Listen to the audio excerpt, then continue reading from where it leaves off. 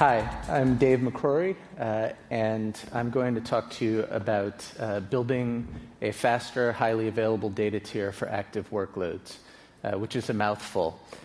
The reality is building a data tier is something that turns out to be a lot more complicated than people expect.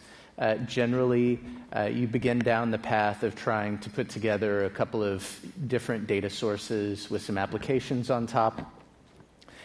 And what ends up happening is you realize that things start to get complicated very, very quickly. You build some services. It turns out those services don't quite synchronize just the way you'd want them to. You have problems with integrating all of those services together. You might choose to do some microservices. It turns out that's hard too, especially if you don't have kind of a solid foundation to start with. Really, that's based on several fundamental trends that I've seen in the industry as a whole.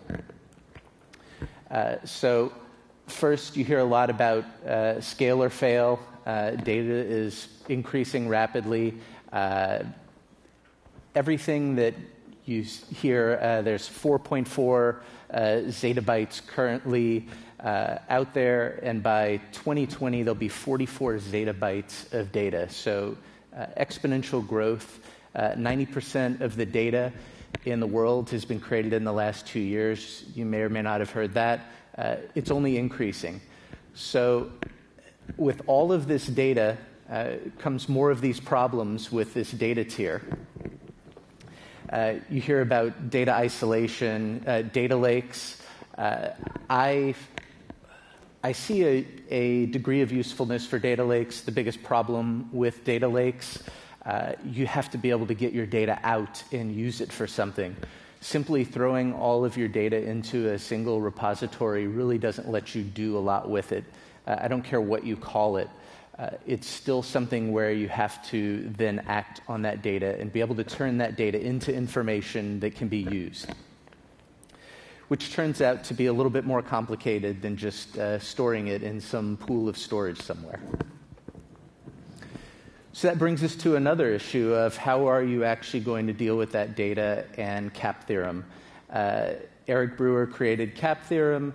For those not familiar, the C is consistency, the A is availability, and the P is partition tolerance. You can only have two of them, hence the little black triangle in the middle. You can't have all three. So generally, you have people choose consistency and availability, or they choose partition tolerance and availability. If you choose the C and the P, the consistency and the partition tolerance, and you don't have availability, then you can't actually get to the data, which really wouldn't be all that useful, at least to most companies. It is really secure, though. If it's not available, nobody can hack it or get to it. And finally, that brings us to a third challenge, which is data gravity. As you end up storing all this data in one or more locations, you end up having applications and services that want to leverage this data, and they're more advantaged the closer they are to the data. So it's the idea of what data locality drives us to: lower latency and higher bandwidth. The closer you are, the lower your latency, and likely the higher the bandwidth, some combination thereof. That makes the data attractive, and as you interact with that data, you create more data. So every interaction is creating additional data. That could be data in the data source, or it could be data based on the idea of interaction, say log files and other things. So this has a growth effect. So all of these things compound upon each other. These are all problems that we've been working to address at Basho.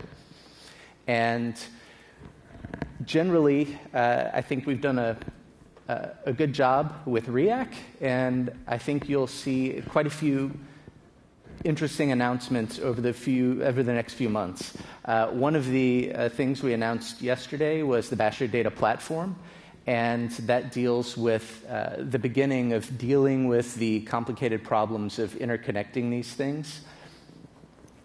If you'd like to hear more, if you'd like to hear what we've done, you can come see us at booth 409 and learn more about how to deal with these challenges.